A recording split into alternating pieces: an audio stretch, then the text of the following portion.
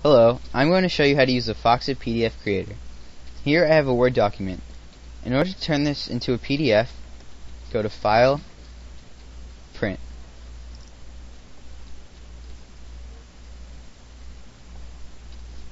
Then choose Foxit PDF Printer. If you want to change settings, click on Properties. You can choose a default folder. Click on Browse, and choose any folder that you would like. By choosing a default folder, you won't have to see the Save dialog box every time you create a PDF. This checkmark says that when you try to save a PDF file with a name that has already been used, it will automatically overwrite the previous file. If you do not want this to happen, uncheck this box. This box is for when you use the default folder. Check on this box for the default folder to work. This checkmark means that once you've created the PDF, it will automatically open. This checkmark compresses images. There will be a smaller file size, but possibly lower image quality.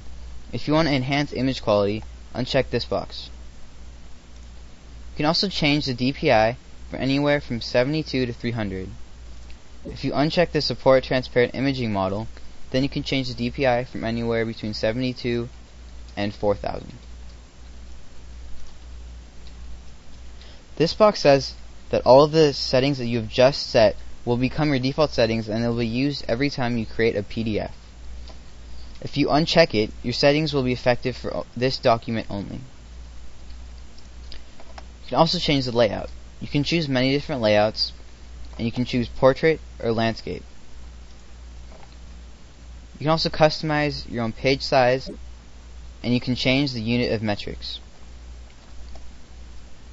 You can also change font settings.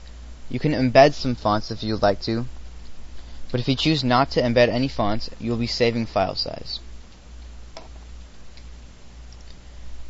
In order to create the PDF, click on OK. Had you already chosen a default folder, this box would not have come up. However, since I did not, I will save the file now.